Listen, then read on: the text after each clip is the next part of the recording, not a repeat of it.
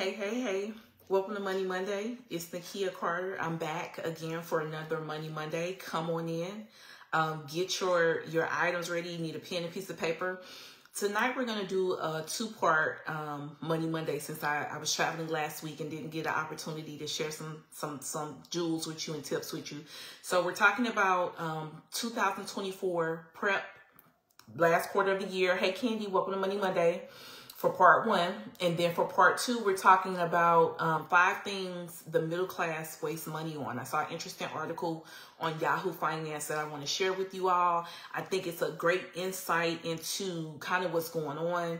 And yeah, we'll talk about that. So we'll give folks another 45 seconds or so to jump on, and then we will get rocking and rolling.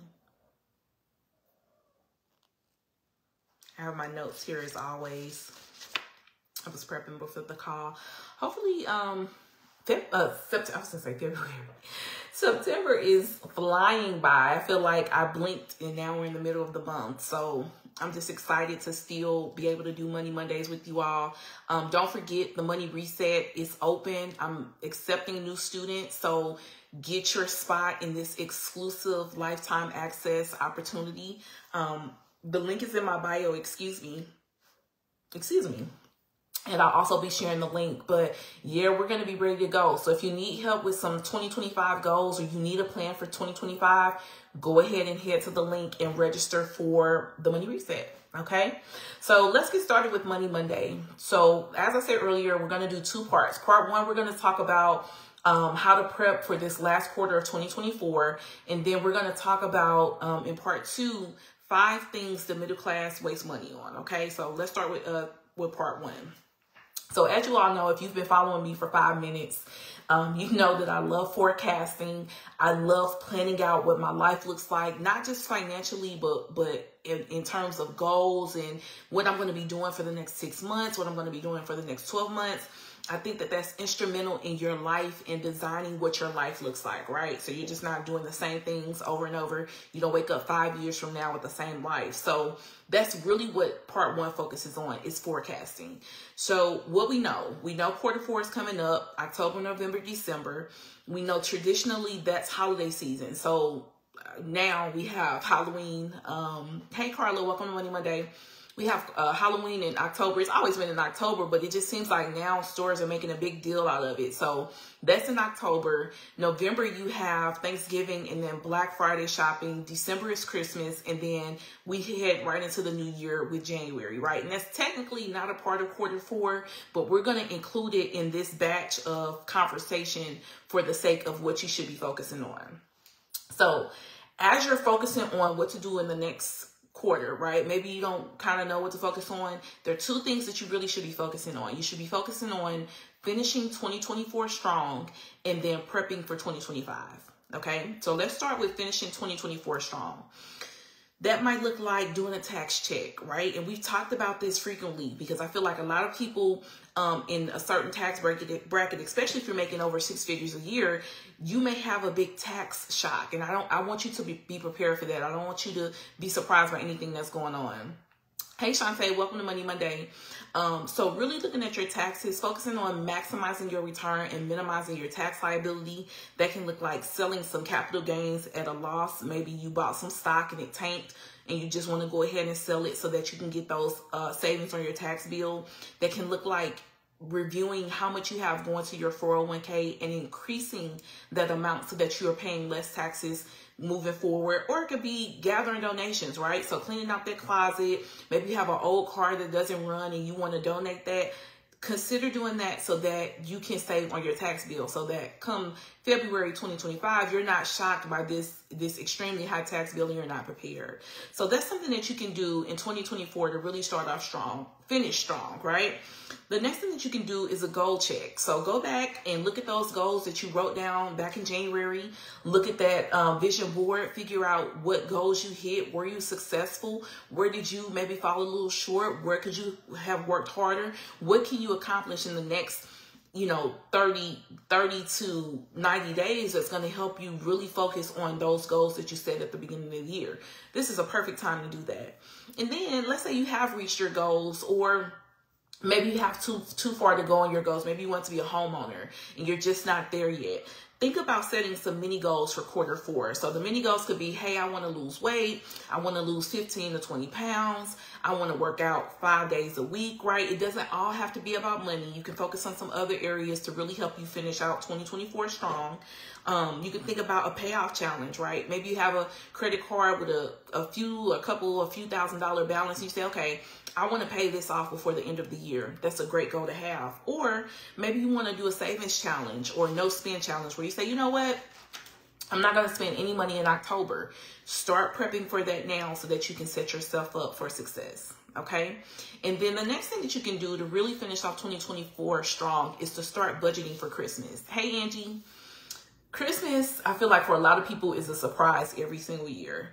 And it doesn't have to be. You can start planning for that now. So if you know you have young kids at home or you have grandkids that you want to buy for and, you know, just spoiled at this time of the year, that's 100% okay. Start prepping for that now. The time to remember that, you know, you need to buy Christmas gifts is not December 15th. And so if you start planning now, it'll take some of that stress off. And then, of course, you definitely want to start thinking about 2025. What does that look like for you, right? What are some money goals that maybe you want to revisit from this year that you can roll over to next year? What are some things that you want to do financially? Maybe you want to buy a house. Maybe you want to save more money. Maybe you want to pay off, you know, $40,000, $50,000 in debt. Whatever it is for 2025, start thinking about it now.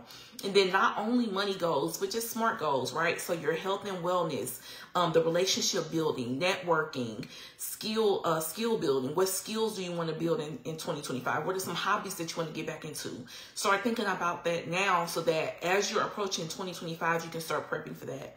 Something else that you want to be thinking about is how are you going to make more money in 2025, right? Maybe you've been wanting to go back to school. Maybe you want to be a nurse, right? And you want to switch industries. Maybe you're a teacher, you want to be a nurse.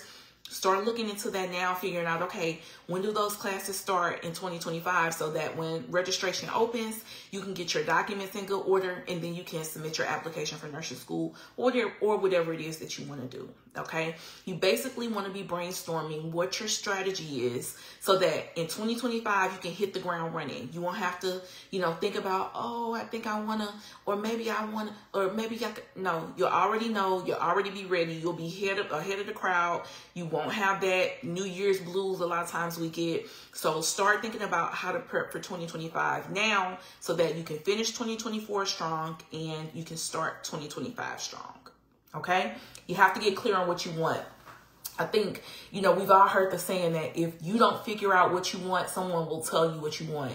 And that's 100% true. And the last thing that you want to do is be in a position where somebody is telling you what you want and that's not really what you would have preferred. Okay, so start thinking about it now so you can finish 2024 strong and start 2025 strong. Okay, so that's part 1. Let's talk about part 2. So I saw an article on Yahoo Finance and it actually was authored, well, I don't know if it was authored, but they had some input from a financial advisor. His name is Stoy Hall. And he said as a financial advisor, he's a certified financial advisor, there are 5 things the middle class wastes money on. And I thought this was such an interesting topic because a lot of these, I'm gonna give the 5 to you, but a lot of them we've talked about throughout the year. And so it was just interesting to hear another professional's point of view. So before we get into the list of 5, let's talk about what it looks like to be in a middle class, right? Here's some signs that you're in middle class. The first sign, number 1 sign, according to economists, is that you make between $52,000 and $155,000. So if you singly or you and your spouse make between $52,000 and $155,000, you're considered middle class, right? Give or take a few $1,000s both ways. But you're considered middle class. So that's one way to know if you're in the middle class.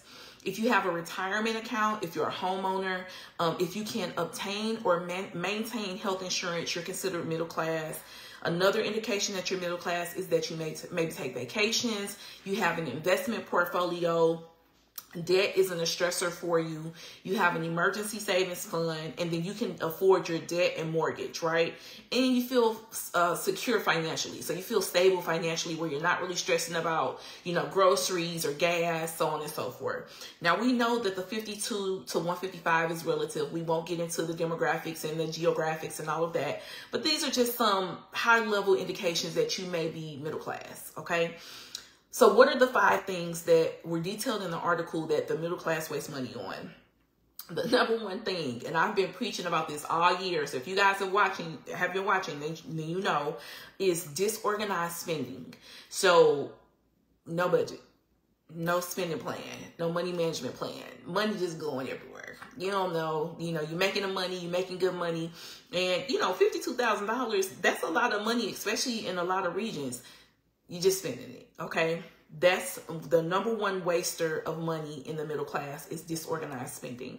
I think once you reach a certain level of income, there's this feeling like, oh, I make a lot of money, I can spend a lot of money. And that's true, but that's also not setting yourself up for success. So if you're in the middle class and you don't have a structure to your spending, you're really doing yourself a disservice. You're doing all that hard work, going on those people's job or running your own business. You're doing all of this hard work and you're really not being a good steward of your money. So that's number one. Number 2 is clothes. I think with fast fashion, it has really done us a disservice. Just consumership, just buying everything that we see. Like, clothes are everywhere. You go into Walmart, even down here in Texas, we have Kroger, and they have clothes in Kroger. Why would you need clothes at a grocery store? But if you're buying clothes, if you're in Target for one thing and you get a cute little jumpsuit, or you get a sweatshirt, or you buy some jeans from Kroger, or you're on Fashion Nova or Zara, or even higher end items, that's really a big waste of your money. Especially if you have a lot of items in your clothing, a lot of items in your closet that have tags on them. You're buying duplicates of things you don't even know. You can't find what you buy, right? So that's an indication that you're wasting a lot of money on clothing. Cars. We talked about this as well. We talked about this with lifestyle inflation. I think that there's a society standard that you have to look well, drive well, live well. And in the article, it said that on average, the middle class wastes $15,000 a year on cars. And especially living down here in Dallas, all you see is luxury cars. And I think that's the same in like LA and, other places as well. But the average middle class family is wasting $15,000 a year on cars. And I kind of fell into that as well some years back. You guys know when I bought my Beamer and I sold it. But $15,000 is a lot of money, especially if you don't have $15,000 in your bank account. Number 4 was food. So we talked about this as well. So buying groceries, and we all know the groceries have gone up, almost doubled in the last 5 years or so. So buying groceries and eating out. I sent the email to my email list a couple months ago, and I talked about at one point my husband and I, a family of 2, were spending $1,200 a month on food. My mind was blown, and being who I am, I was able to catch it relatively fast. But it talked about, you buy all this food, you're stocking up on all this food, and then you're so tired, or it said lazy, but I don't want to say lazy, but you don't cook the food, and so you're still eating out. That's a huge money waster. You're going to have to reel that back in if your food budget is out of control, because you're basically just flushing that down the toilet, okay, literally. And then 5 is kids' sports. I thought this was interesting. So I see it on Facebook all the time. People have their kids in multiple sports. We're talking football, soccer, dance, track, just all of these sports, and tennis, all of these things. And those activities cost a lot of money.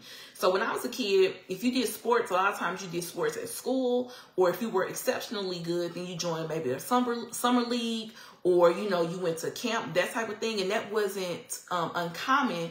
But now you see a lot of parents with children and multiple children, and each child is doing 2 or 3 sports, and that's costing a lot of money. One of my friends, her kid is in dance, and it can be $1,000 to $2,000 a season. for that dance equipment. And so if you're in the middle class and you have kids and they're in multiple sports, you really have to keep an eye on it, because it can be a huge money waster, especially if we're talking about little kids.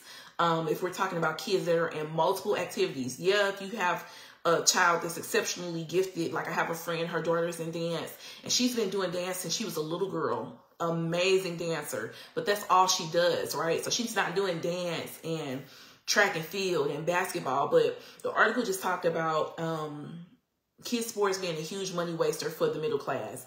And I want to give you guys something.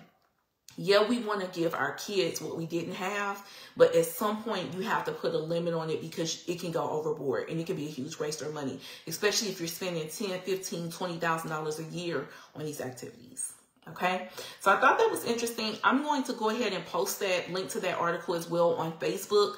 I'll do a reel on Instagram because it's a little bit different, but I hope you guys enjoyed it. This is just some things to think about. Let me know if any of these 5 money wasters, if you're guilty of any of these, or what you're going to focus on to really impact the last quarter of 2024. I'm interested to know. So thank you guys for watching. I love you guys. As always, I will see you next week. Don't forget, like I said, the Money Reset is open. 6-week group coaching course. I teach you how to create a 12-month budget in 6 weeks. We sit down, we do it together. We do a lot of mindset work. I have modules and videos that you guys go through. We have live group coaching where I answer questions. And it's just a course focused on not just idea, but actually doing and setting you up for the future. So you all have a great week. I will see you next week. And yeah, bye.